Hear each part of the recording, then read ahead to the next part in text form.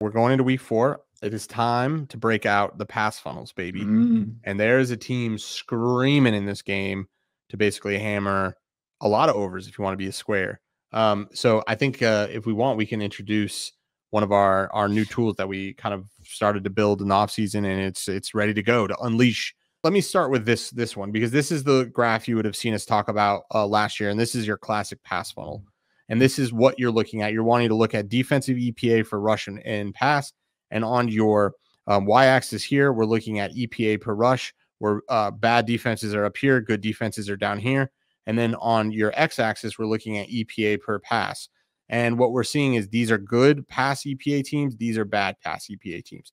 So what we're wanting to do is target teams down here, because what these teams are something special. These are teams that are really, really, really good at stopping the run. Their EPA per run or rush is really good. They stop it very well, but their EPA per pass is actually below average. They struggle stopping the pass.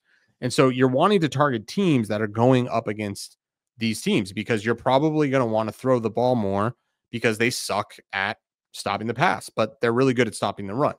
So what we spent a lot of time developing, and shout out to Parker and others, Tage, we got introduced to this idea of game plan variance. And what game plan variance is an idea that tells us here on the x-axis, how much is a team changing week to week on how much they run and pass. What this tells us is how aggressive is a team going after these matchups that we talked about. Because just like pass funnels, up here, you can have run funnels, right? You can have teams that are really good at stopping the pass, but horrible at stopping the rush. So you may want to run it more in those games.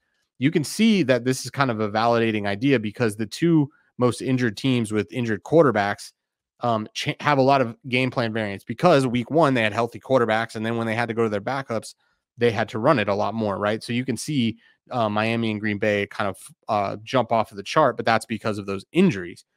But what are the plays here? You can see the Lions are clearly a pass funnel defense. And what do you know? Seattle is a little bit above average EPA per play, but they are very much above average in game plan variance. This is a team that is heavy on going after matchups. They're going to go after this pass funnel. They are going to be throwing the ball. Now, the question is, how do you actually target it? You want to be looking at receptions, completions, and if you want yards. But the yardage part gets a little hard, because the game plan, really the thesis is the game plan is these teams will be throwing it more, right? So you want to capture things like completions and attempts, because those are directly like, okay, I threw the ball 35 times. That number should go up. Versus yardage, they could throw the ball 35 times and still end up under yardage. Now, it's less probable the more they throw it, but that's where there's some nuance. So the way that we do this is we run simulations on Unabated. Shout out Unabated. Use code BTB for 5 days free.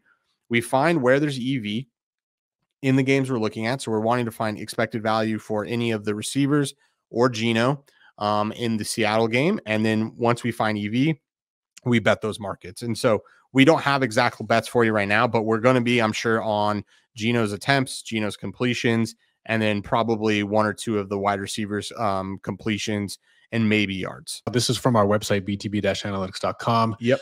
It is on the paid side for now, so our members have access to this. If you guys are interested in joining, we have season-long, monthly-long packages as well. You get access to all of our NFL model predictions, college football model predictions, as well as nuanced and other angles and data that you can use to help make better bets.